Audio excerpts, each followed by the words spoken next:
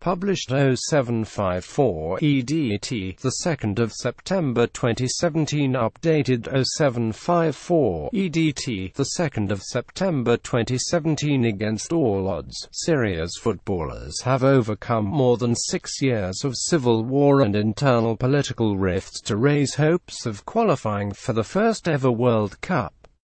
Forced to play the home games away due to security concerns, Ayman Hakeems Syria have embarrassed a succession of better-resourced opponents to sit third in Group A of Asian qualifying, behind leaders Iran and South Korea.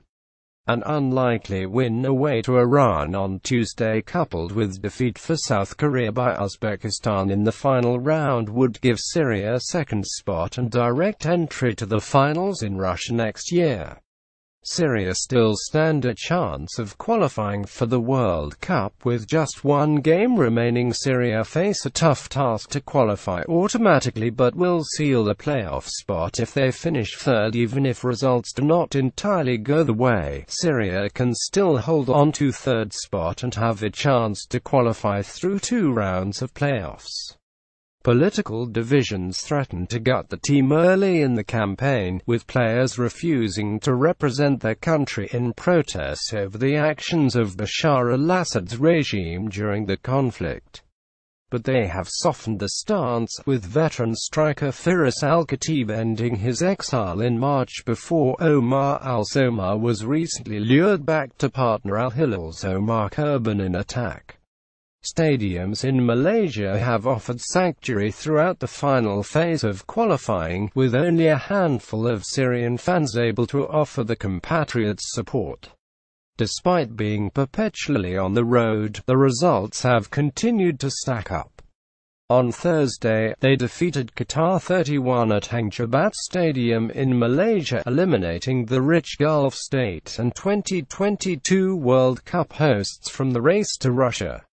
Syrians watched the game in a cafe in Damascus as the national team beats Qatar 31. Mahmoud Al-Marwes celebrates after scoring a goal for Syria in a 22 draw with China. Syria face a formidable task in Tehran against an Iranian side that has yet to concede a goal in this qualifying phase.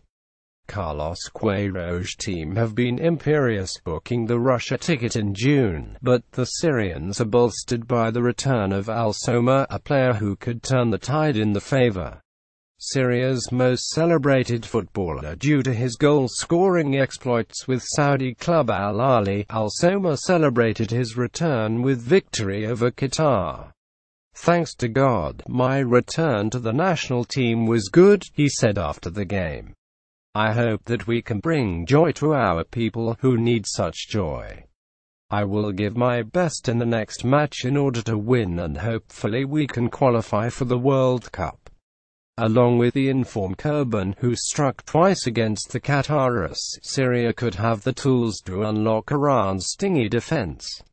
Asian football is no stranger to war-affected nations making a big impact.